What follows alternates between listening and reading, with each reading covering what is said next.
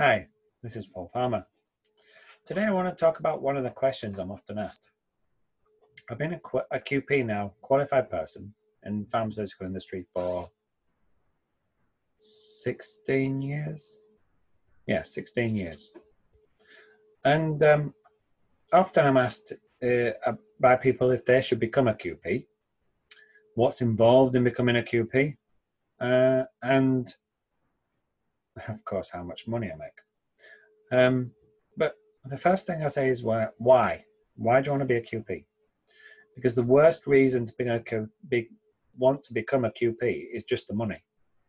As a QP, you've got a lot of responsibility, and it's not the easiest job in the world.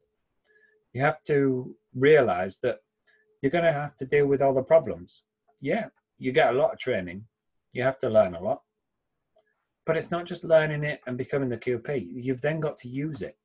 The information you use, you have to interpret issues. You have to guide people what to do next. You have to provide training. You have to audit. You have to do a lot of different things when you're a QP. Batch release is just part of the job.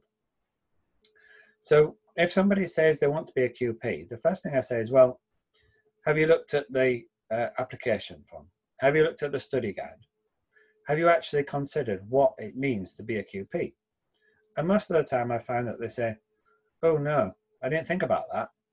I just looked at the money, looked at the offers that were being made. I've been asked by an agency if I'm a QP or something like that. And sometimes it's people think, well, it's the top of the range of where I can get to. Well, maybe it is.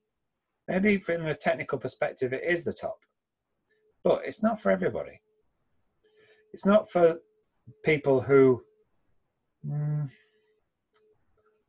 don't want to do the research, don't want to spend the time, don't want to study, don't want to answer the questions at any time of day, don't want to be on call, don't want to work on the same routine day after day, because batch release itself can become routine.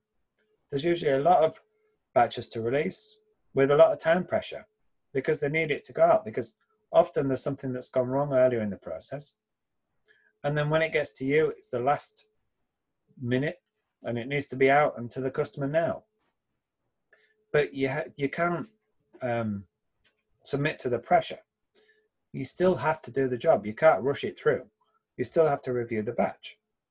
So when somebody wants to become a QP, the first thing I do, I get them to fill in the application form, because the application form tells me whether they've got the gaps that they can fill in or whether the gaps are more than they're willing to do. Because I don't make the decision on my own. I ask them, well, are you happy to do this? Are you happy to do that? You don't have this experience, so you're going to have to go and get it. You haven't got that level of education, so you're going to have to go and get it. Are you happy to do that? Is there somebody willing to sponsor you? If there isn't somebody willing to sponsor you, are you willing to pay for it yourself and go forwards like that? So the question, what's it like, or how do I become a QP, is not such a simple one.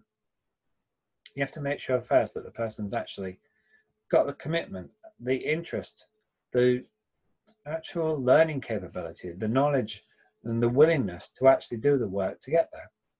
But also, once they are a QP, is that really what they want to be?